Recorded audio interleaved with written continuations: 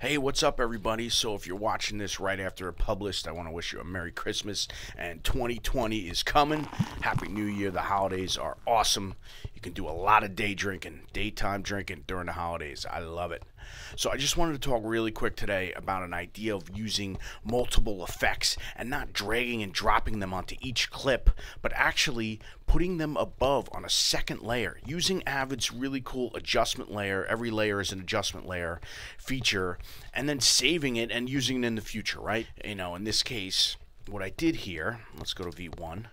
You have this normal looking clip, and in this case I had a black and white effect, and then on another layer I had this animated background and I put an animat on it, and then I used a sapphire effect called layer, which sort of blends it in, and you could see this little flare right here. It's sort of blending it in, right?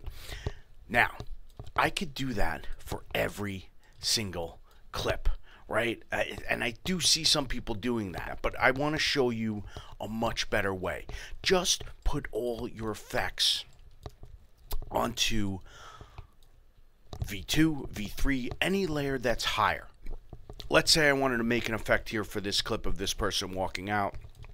I made add edits at the front and the back on V3 here. I'm going to add a black and white effect. Then, like I said before, I'm going to cut in this animated background, and then I'm going to apply the animat, which gives it a vignette look, and this layer. Now I have this look. I have it on 2 and 3, and now I'm going to collapse it. I don't know if you've ever used the collapse tool. Maybe I should do a separate video about that. But now I'm going to collapse it, and now I have this clip right here. It's only 4 seconds, but if I could copy that into the monitor, now I can put this over anything I want, and then I can just extend it.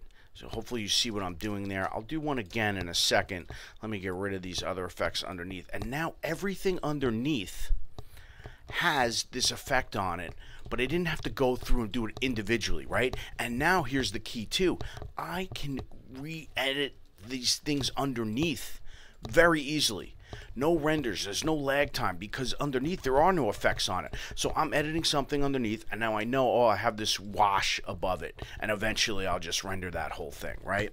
And the big thing is, remember, I have this subclip up here. If I drag that into my bin and then call this black and white cool look 89, something I would remember, which would not be that, but then I can just cut it over any clip ever and extend it, and I have this over any cut underneath. I don't have to drag and drop one clip at a time. Even, you can lasso and double click, whatever. This is still a much faster way, and I hope this makes sense. Let me show you another look here. Let's see if I have one. So this is one I made a long time ago. In theory, I have this subclip.